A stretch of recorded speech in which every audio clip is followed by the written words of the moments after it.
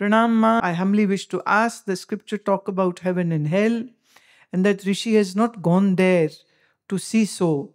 We have doubts whether it really exists. But that same scripture and same Rishi mentions about God, soul, life, death, and we completely accept that part.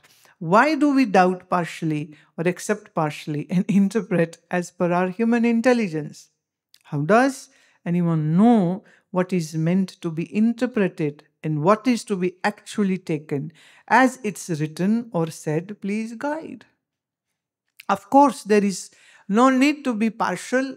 You need to, of course, accept what the scripture is saying, what the Rishi is saying totally. Who said that you should doubt it? Who says? You are saying it. You are picking up. I believe into this and I don't. I agree to this and I don't. So don't analyze. The acceptance has to be total. Like many people make this argument that those who die, if they have gone to heaven or hell, they haven't come back to tell us whether the heaven and hell existed or not. How come we should believe in heaven and hell? Why should we believe in heaven and hell? Well, they don't know this. The human psychology is to be understood very properly. Let's say you are having a bad dream, you are drowning in an ocean is rough, there's a storm and you are dying, and it's all happening in a dream. In the dream, you are shrieking, crying, save me, save me, save me. Whereas you were just lying on your bed. But for you, that is true. Isn't it so? So a person who was in the room sees you in this very difficult and painful nightmarish dream. He is laughing. Is laughing because there is no ocean and you are not drowning, and yet the person is saying, I'm drowning, I'm drowning. So what does the other person, the person can do? The choice is either let you suffer in your dream or wake you up. Get up and see. You are just on your bed, not in an ocean.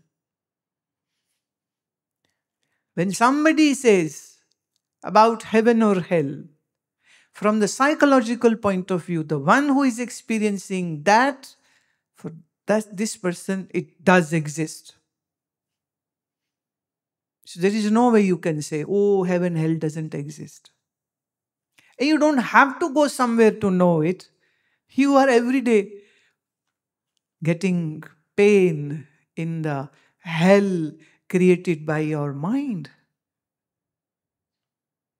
And sometimes you are in a heaven which is created by your mind. Like a friend told another friend, he said, I had a great dream.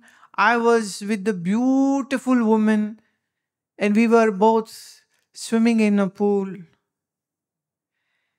And the friend said, why didn't you call me? I should have been part of this. He said, well, you just now said that last night in your dream, you went for jungle safari. So there are no phone connectivity. So how could I call you that a beautiful woman is with me? He said, yeah, true. I was in jungle safari. Both are mad.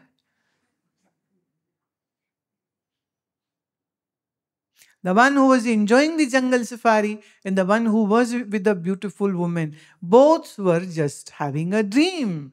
And yet the dream seemed so true. So Rishi observes all these things and understands all these things. And the hell or heaven would be created by your mind. It doesn't have to be physically in a gross form somewhere. Your mind will do that. And note this, mind does a beautiful job. Every morning you wake up and you say, that was just a dream, nothing else. And yet every night when you dream, you believe it's true. What a great work this mind can do. So heaven and hell exists. God exists. You exist. So do not dissect or analyze the scripture or the Rishi. Whatever is being said is 100% true.